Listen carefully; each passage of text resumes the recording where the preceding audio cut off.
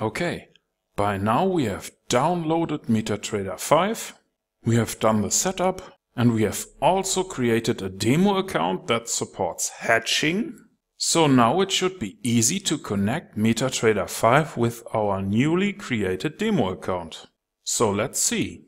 Metatrader 5 automatically scanned for servers and found this one.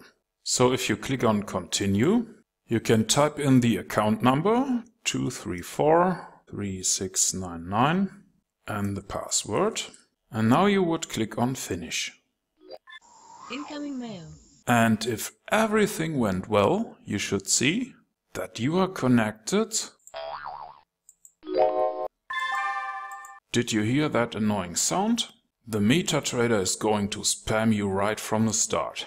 So let's turn off that annoying sound.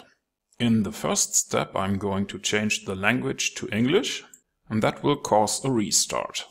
If you can't get connected here, the reason might be that you have chosen the wrong server. In this case, you see, we have two different names here. So please double check the server name if you experience connection problems. We have to adjust a few settings before we can start to trade automatically. So let's click on Tools, Options. And the very first thing I always disable is the annoying sound event. Unless you disable this option, your PC will make sounds like a cartoon. On the tab for Server, we disable the news because we don't need them. And for the charts, we only need 5000 bars. That's more than enough for automated trading. The trade settings are also important, because the last used volume here is much too high.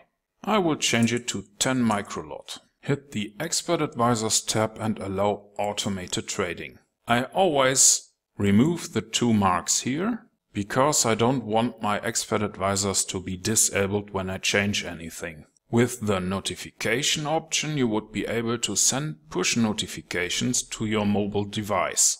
This works for iPhone and Android devices. You could also send email or upload your results to an FTP server. The options for community and signals can also be left as they are.